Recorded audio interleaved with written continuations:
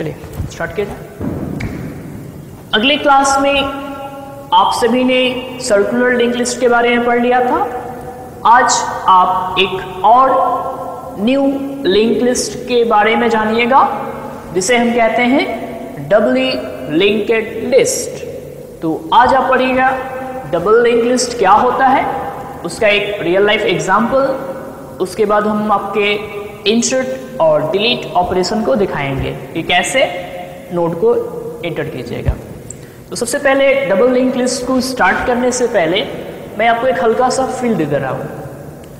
मान लीजिए आप किसी अपार्टमेंट में जाते हैं, अपार्टमेंट या सोसाइटी में जाते हैं, मान लीजिए वहाँ पर बहुत सारे फ्लैट होते हैं, उनमें डिफरेंट काइंड्स ऑफ पर्सन भी रहते हैं।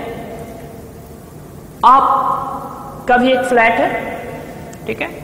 आपके फ्लैट के बगल में जो रहता है आप उसका इंफॉर्मेशन जानते हैं कि वह कहाँ जॉब करता है, उसके फैमिली मेंबर कितने हैं और वगैरह वगैरह डिटेल्स आप जानते हैं। सिमिलरली आपका जो पड़ोसी है ना, वह भी आपके बारे में जानता है कि आप क्या करते हैं।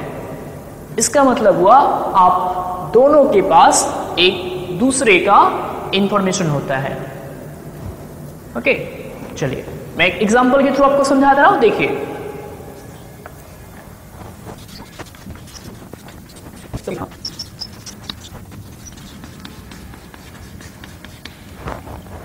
ओके, मान लीजिए ये 4 फ्लैट है। शर्मा जी का फ्लैट, वर्मा जी का फ्लैट, घोष बाबू का फ्लैट और बैनर्जी बाबू का flat. Okay, Ghosh Babu and Banerjee बाबू। तो इसके फ्लैट नंबर भी होंगे, चलिए लिख देते हैं उसको। 304 flat number, this is the flat number. इनका है 512 मान लीजिए, ये 368 में रहते हैं और ये 472 में रहते हैं।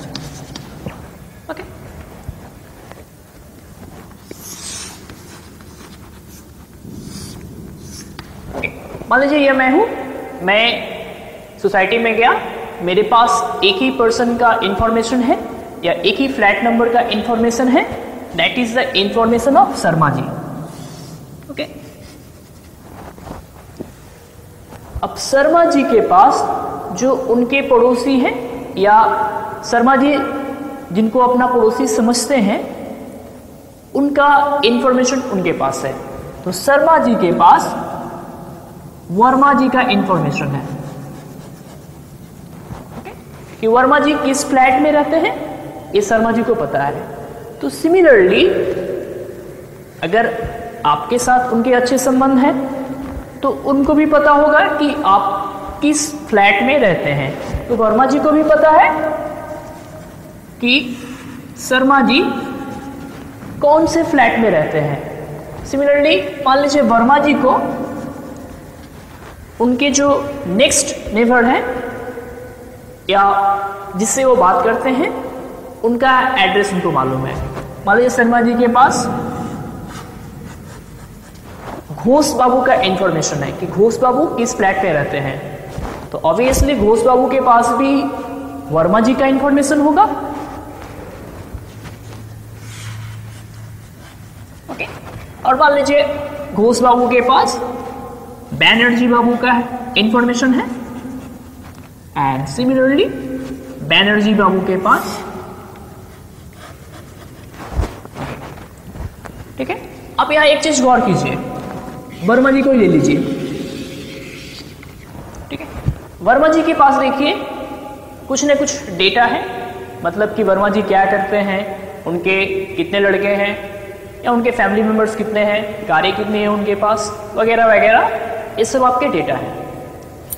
और वर्मा जी के पास 2 और इंफॉर्मेशन है, और वह क्या है कि उनके ठीक पहले या उनके नेबर में वर्मा जी के पास 2 एड्रेस है। पहला एड्रेस है किसका, घोष बाबू का, कि घोष बाबू जो है किस फ्लैट में रहते हैं, और किसका इंफॉर्मेशन है, शर्मा जी का, कि शर्मा जी किस फ्लैट में रहते हैं। ओके, तो इनके पास देखिए, अगर ध्यान दीजिएगा तो 3 चीजें आप पाइएगा। पहला डेटा, दूसरा कि 2 पॉइंटर है इनके पास, 2 इंफॉर्मेशन है या 2 एड्रेस है। इसी को हम डबल लिंक लिस्ट कहते हैं। सिमिलरली अगर आप घोष बाबू के पास आ जाइए तो देखिए घोष बाबू के पास भी बैनर्जी बाबू का इंफॉर्मेशन है और वर्मा जी का इंफॉर्मेशन है, ठीक है। तो इसी को हम लिंक लिस्ट कहते हैं। देखिए तो लिंक लिस्ट का रिप्रेजेंटेशन इस तरह होता है, ओके। मान लीजिए आपके वर्मा जी हैं, ओके, या इसको हम डेटा कहते हैं, ओके। इस पार्ट में जो भी रहता है उसे हम डेटा कहते हैं, और ये पार्ट इसको एक नाम दे दिया जाए प्रीवियस, माने वर्मा जी के पहले कौन रहता है, और ये पार्ट जो है आपका नेक्स्ट है, ओके। तो वर्मा जी के प्रीवियस में किसका एड्रेस स्टोर है, शर्मा जी का, दैट इज 304 इसमें स्टोर है। और इसमें देखिए नेक्स्ट वर्मा जी के पास नेक्स्ट किसका इंफॉर्मेशन है, घोष बाबू का, दैट इज 368, ओके। तो डबल लिंक लिस्ट में एक डेटा होता है और दो पॉइंटर वेरिएबल होते हैं, जिनमें से जो प्रीवियस पॉइंटर वेरिएबल है वह ठीक इसके पीछे कौन सा नोड है उसका इंफॉर्मेशन रखता है, और नेक्स्ट जो है पॉइंटर वेरिएबल वह उसके बाद कौन सा नोड है इसका इंफॉर्मेशन रखता है। इसी को हम डबली लिंकेड लिस्ट कहते हैं, और ये काफी प्रैक्टिकल भी है। अगर कोई आपके बारे में जानता है तो आप ऑब्वियसली उसके बारे में भी जानते हैं, जरूरी है ना जानना, ठीक है। तो इस तरह से आप रिप्रेजेंटेशन कर सकते हैं। ये तो मान लीजिए आपका रियल लाइफ का एग्जांपल हुआ, मैं आपको नीचे मेल करा दे रहा हूं, okay. Okay, suppose it this one,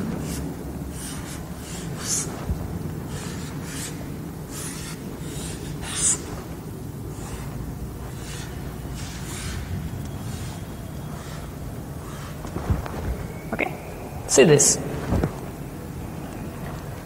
एक चीज आप यहां गौर कीजिए, शर्मा जी जो कि हमारे पहले नोड है या जो हमारा पहला फ्लैट है, उनके पास सिर्फ एक ही लोकेशन का या एक ही फ्लैट नंबर का एड्रेस उनको पता है। इनके प्रीवियस नोड का एड्रेस उनको नहीं पता है, क्योंकि हम यहीं से तो स्टार्ट कर रहे हैं। उसके बाद यहां देखिए आप,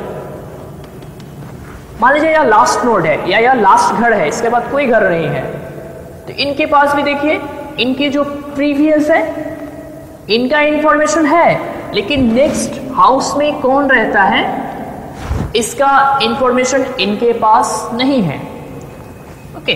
तो मान लीजिए पहला नोड है, इसको क्रॉस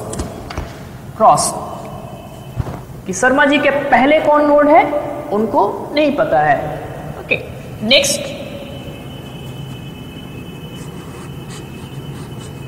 ओके, इसके नेक्स्ट मान लीजिए, एंड ये तो क्रॉस ही रहेगा। मान लीजिए तीन ही घर है फिलहाल, ओके। इस घर को डिलीट कर देते हैं, सपोज कीजिए 3 नोड का सिस्टम बनाते हैं। ये आपका शर्मा जी, वर्मा जी और घोष बाबू। शर्मा जी के पास वर्मा जी का एड्रेस है, तो दैट इज यहां क्या होगा 512। सिमिलरली वर्मा जी के पास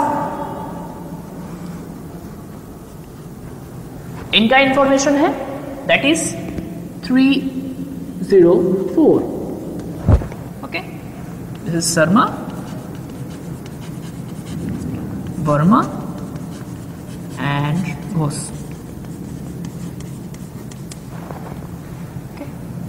ये देखिए वर्मा जी के पास घोष बाबू का इंफॉर्मेशन है, घोष बाबू जिस फ्लैट में रहते हैं दैट इज 368। ऑब्वियसली घोष बाबू के पास भी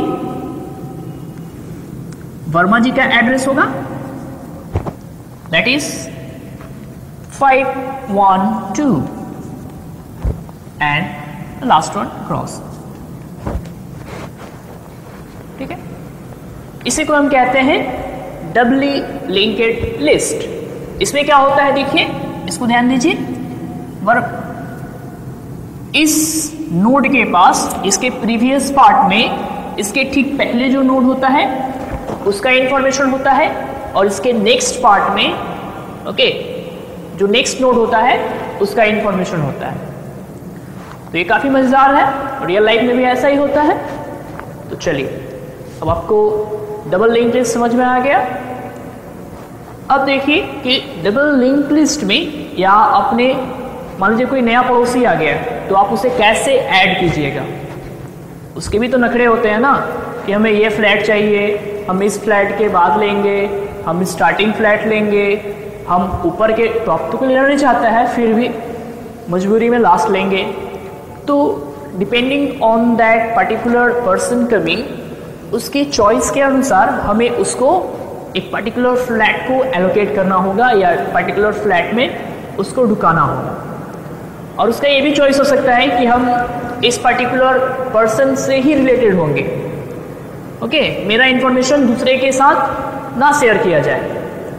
तो कैसे आप इंसर्ट कीजिएगा, इसके लिए आप 4 इंसर्ट ऑपरेशन हम करेंगे यहाँ पर, जिनमें से पहला है, आप लिख लीजिए, inserting a new node at the beginning of A given Dabali linked list.